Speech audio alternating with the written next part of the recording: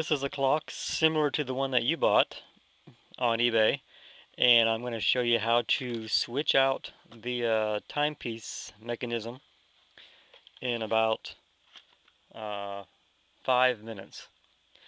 If you look on the back of your clock, the timepiece mechanism is this unit right here, and it protrudes through the front of the clock through a small hole right here. For simplicity's sake, I've already gone ahead and removed the hands off this clock to save time in the video. Removing them is as simple as lifting straight up. That's all the more it takes to remove the hands. Now, when you go to Walmart, you're going to want to look for something like this. It is a replacement timepiece mechanism, and this one, it comes complete with, as you can see, numerals, and also here on the right, it comes with its own little replacement 3-piece hand set. Inside here was the actual timepiece mechanism itself. I've taken it out. I've already ripped open the package and taken it out because I need one hand to hold the camera, and it'd be kind of hard to do. There are two different types of these mechanisms at Walmart. You're going to want the one that says right here 3/4 of an inch. It shows a little diagram also of the spindle, which is this part right here, which is 3/4 of an inch. It should also say 3/4 of an inch right here. You can't see it in the video, but in this little white square it says for 3/4 inch thick surfaces. And these clocks are fairly thick, so you're going to want the one with the taller spindle, like I have here. Alright, you ready? Here we go. The only tool you're going to need is an ordinary wrench or a pair of pliers like I have. This is so simple. Right here, I'll point to it with the needle here, the second hand. Right here is a little very small brass bolt. It holds the entire mechanism to the face. All you're going to do is loosen that bolt up. Loosen it up. You can probably do most of it by hand. And now I'm having difficulty because I have to hold the camera with the other hand, but this really is a very simple switch out. There will also probably be a small brass disc like this, and the replacement kit that comes in this box will also have both of those pieces that I just took off. All right. Now that that bolt has been taken off, that thing just comes right out. Right there it is. This one doesn't work, so I don't need that anymore. All right, there's the hole. Now you want to flip it over. Timepiece mechanism. It doesn't really matter how it goes in there, but on the back of the timepiece mechanism is a little notch right here for a nail. So I'm assuming that's going to be the position that you want it to be at the 12 o'clock position. So we're just going to put that right in there. There should be a little rubber padding also. That'll come with the unit. Put that through there. And this is going to be tricky to do with one hand, so bear with me here. Okay, there's coming out the other end.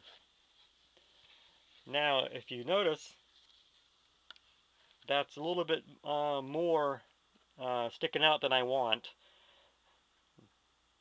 So what I can do very easily is to get some cardboard, some small pieces of cardboard, and cut a hole in the cardboard that this spindle can fit through, and put some cardboard in between this and this. So what that cardboard's going to do is going to hold this a little bit further away from the wood. That cardboard might hold it up to here, which will, on the other side of the face, it'll give it the appearance that, well, let me show you. Instead of like this, it'll only be like this. And you can adjust it however far you want it to stick out. Alright, so next step.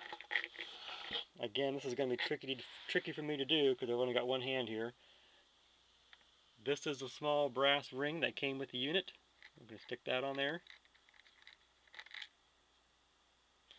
This is the little bolt that came with the replacement unit. We're going to put that on there.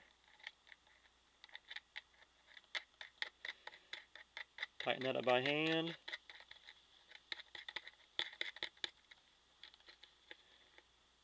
Now you may find that the original small brass disc that came off the old piece, that might work even better. You'll just kind of have to play with it and see which works best for your clock. And you want it to be kind of snug. You don't want it moving around a whole lot. And then you're going to tighten it up with your trusty pair of pliers, trying not to scrape the surface.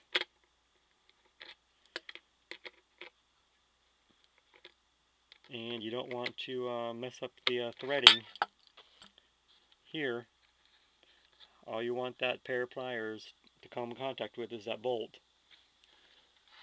And the last step, putting on the three hands. Very, very easy.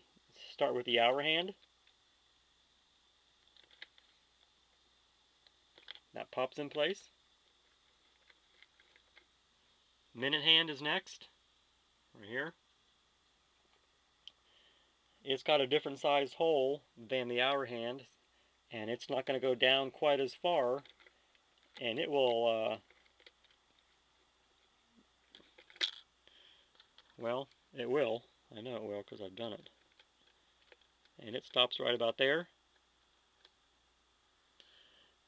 And the last piece you have to screw on is a very, very tiny nut to hold the minute hand on. And I can't do it with one hand and hold the camera. I'm trying to get it on there. Let's try this one more time.